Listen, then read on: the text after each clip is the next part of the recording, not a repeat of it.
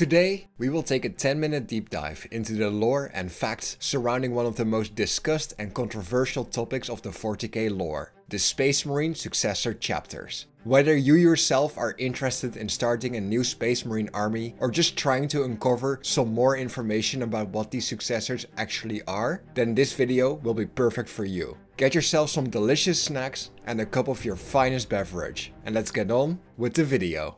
In the grim darkness of the far future, there are hundreds of unique chapters of Imperial Space Marines, fighting on countless planets and innumerable war zones in the name of the Holy Imperium. But all of these chapters have something in common. They are the successors to one of the 9 original Space Marine legions that stayed loyal to the Imperium during the Horus Heresy. The Loyalist legions have been gone for over 10,000 years, but for each of those 9 chapters that kept the name and tactics of those original legions, there are many more successor chapters that bear the same pride. Every chapter is a brotherhood of over 1,000 Space Marines. Some are almost the same, others completely different. Some follow the rules of the Imperium, some tarnish the name of their predecessors, and others are here to show who truly is the strongest. These are the successor chapters. The legions before the heresy were huge armies of bioengineered super soldiers, each with its own unique abilities and its own personal genetic pool of gene seed, which could heavily affect the Space Marines that were made using it, even up to 10 millennia later. The Dark Angels were the first legion to be created. They were insanely famous, but they were also paranoid and sneaky, hiding secrets from even their own brothers. The Ultramarines, yes, we've all heard of them, followed their big book of tactics, the Codex Astartes. Even though the betrayal had killed a bunch of them, there were still a lot of Ultramarines left. I guess some things never change. The Imperial Fists, who the Emperor trusted to defend Holy Terra, were stalwart masters of defense and never accepted defeat. The Blood Angels, the sons of Sanguinius the Angel, were incredibly noble, but cursed by their own gene seed with a thirst for blood and horrifying visions of how their gene father died. These were by far the largest and most famous legions. But fear not, there were more. The remote hunters of the White Scars, always mysterious, and the vicious Space Wolves. Some legions were almost destroyed during the heresy, or suffered a series of terrible disasters, and didn't make many successors at first. The tactical and sneaky Raven Guard, the logical Iron Hands, and the patient Salamanders were the prime examples of this. Still, even these smaller legions had enough Marines to make successors, eventually. The first ever successor chapters were made directly from the soldiers of the Space Marine legions. After the heresy, people didn't trust the Space Marines to be in huge legions. Armies that big could conquer the galaxy, which sounded like a good thing, until the War Master started worshipping chaos and took hundreds of thousands of super soldiers with him. The new rules, the Codex Astartes, said that the chapters were supposed to be much smaller, only around 1,000 Space Marines. Say goodbye to the legions and say hi to the chapters of the second founding. It took a lot of convincing and nearly another civil war, but eventually almost everyone agreed. Fun fact. The Flesh Terror Marines still have a rude name for Raboot Gilliman for making them stop being Blood Angels. And no, it isn't Bobby G. They refer to him as the Butcher. With everyone else more or less happy, the Imperium's been making new successor chapters ever since. After the Big G came back to life in recent lore, he instigated a whole range of new foundings, which we now call the Ultima Founding. Whole chapters of new and improved Primaris Marines were produced for every sector of the Imperium. Old chapters were reinforced and the Imperium got a new breath of life. But back to the beginning before we get stuck in Primaris heaven. Let's take a look at some famous successor examples for each legion. Let's start with the big one first, the Ultramarine Successors. Oh boy, are there a lot of these guys. 2/3 of all the loyal Space Marines are Ultramarine Successors. The High Lords of Terra and Big Daddy Games Workshop absolutely love them. Their gene seed is incredibly pure and there were a lot of them to begin with back when the chapters were first created.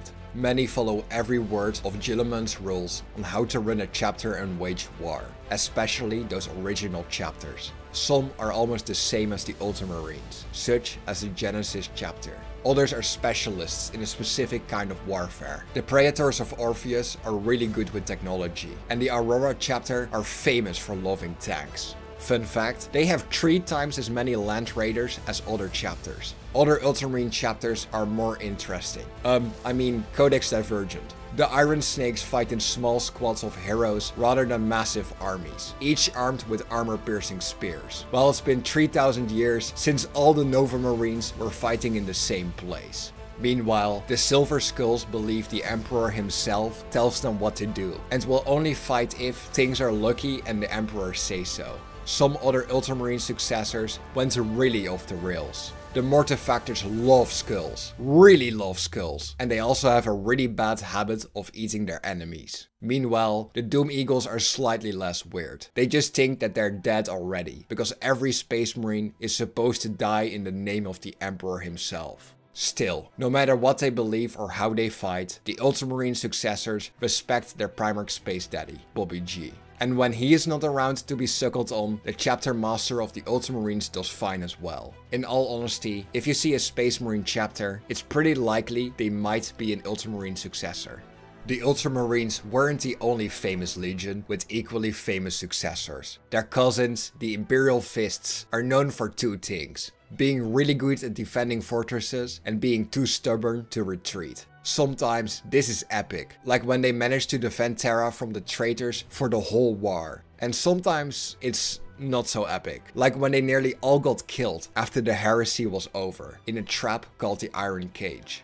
After that absolute mess, the Crimson Fists were made from the newest Marines who decided to follow the Codex Astartes, and are famous for managing to survive against alien invasions that would have beaten anyone else. While the Black Templars did the exact opposite. Instead of following the Codex, they decided to take their ships, go on a crusade, and just never stop purging Xenos and heretics for 10,000 years. There are lots of other Imperial Fist successors. Some just smash the enemies of mankind, like the Invaders or the Subjugators, while others like the Hammers of Dorn say that they're better at being Space Marines and following the Codex than the Ultramarines themselves, and that their dad is better too. Imperial Fist successors are often quite different from each other, and some are even known to fly around in massive crusade fleets. But this doesn't stop them from meeting up for epic dueling in a tournament called the Feast of Blades. Each Imperial Fist successor chooses a champion to take part in the dueling, which happens for several days straight, and they fight until one Marine wins. Other than competitions, the Fists also have a secret plan, called the Last Wall. If something goes really wrong and Terra is about to be taken over, all the Imperial Fist successors will work together to beat them. No matter where they're from or what their fighting style is like now, the Sons of Rogel Dorn are too stubborn to die without a fight. So these Ultra Boys and Fists were pretty famous, right? But there can only be one First Legion. The Dark Angels. The originals. The guys the Emperor himself trusted with his secret tech. And now, they got lots of secrets of their own. Way back during the Horus Heresy, many of the Dark Angels betrayed the Emperor. And are still kicking it and fucking shit up to this day. The Dark Angel successors hate these ancient fallen brothers and will do almost anything to hunt them down and destroy them. This grudge goes so far that they call themselves the Unforgiven, and definitely won't follow the Codex if it gets in the way of them secretly finding every last one of these Dark Angel traitors. Some of these chapters have ancient and powerful technology, like the Consecrators, while others completely focus on only hunting these fallen, like the Angels of Redemption and the Angels of Vengeance. No matter what they call themselves, the Dark Angels are all still Sons of the Lion. They all still hunt for the fallen, and sometimes even secretly meet up to get orders from the Dark Angel chapter master. They're sneaky, they're proud, and they are really loyal.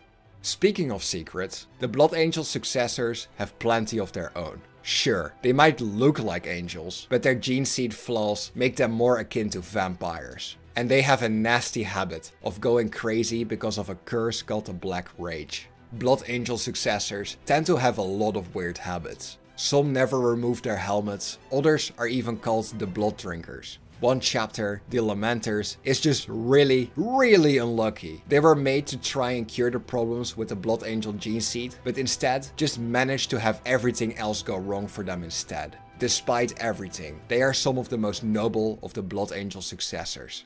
Other chapters have other problems. The Flesh Terrors, the guys who weren't happy about the Codex, they have a really bad habit of accidentally killing their allies. And the Knights of Blood went so crazy, they were declared traitors right before they died like fucking heroes. Every Blood Angel successor knows that the curse in their blood will follow them forever. But for all their secrets, for all their brothers are cursed until they die or worse. The Blood Angels and the successors still radiate bravery and nobility. Of all the Space Marine chapters, the Sons of Sanguinius are truly the closest to being the Angels of Death. And if one is in danger, they all will fight together to help their brother in need.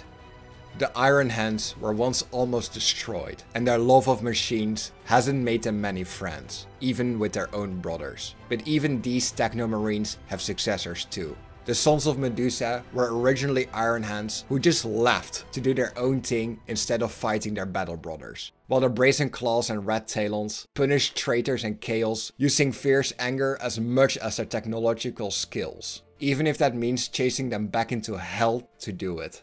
These are some of the most famous Legion successors, but the other legions have had plenty of successors of their own as well. The White Scar successors are epic hunters, even if they don't always work well with other Imperials. The Mantis warriors are incredibly fast. They attack and are gone before their enemies even know what hit them, while the Storm Reapers are always eager for a fight. In contrast, the Raven Guard's successors are masters of stealth. The Raptors are some of the best snipers in the galaxy, while the Revilers manage to defeat even the Spy Masters of the Alpha Legion. Not every legion was able to found many successors. The Space Wolves tried once after the heresy, but these new Wolf brothers either went mad, died, or worse. And the Salamanders were still rebuilding after the epic battles of the heresy.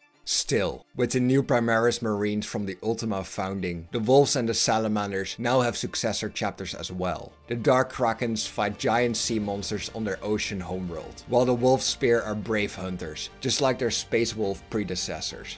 Sadly, not every successor is lucky enough to know who their gene seed comes from. The Blood Ravens pray to the unknown Primarch, because they don't know which one is theirs, while the Soul Drinkers say they are the sons of Rogel Dorn. Meanwhile, the Minotaurs keep their history a complete secret, and people that ask too many questions will sometimes have accidents, with bolter rounds randomly exploding in their cranium. No matter whose successor they are, or who they call brothers, each chapter is a bright shimmer in the grim darkness of the far future. Every chapter has its own epic history, its own tactics, and its own honors. For in the grim darkness of the far future, the Angels of Death fight in the name of the Holy Emperor, and they shall know no fear. If you're searching for another Warhammer 40K lore video to watch, then click right here on the screen. I specifically handpicked it just for you to make sure it would be a perfect fit. Thank you all for watching. Please like and subscribe if you haven't already. It helps me out more than you can imagine. And I will see you in the next one. Bye bye!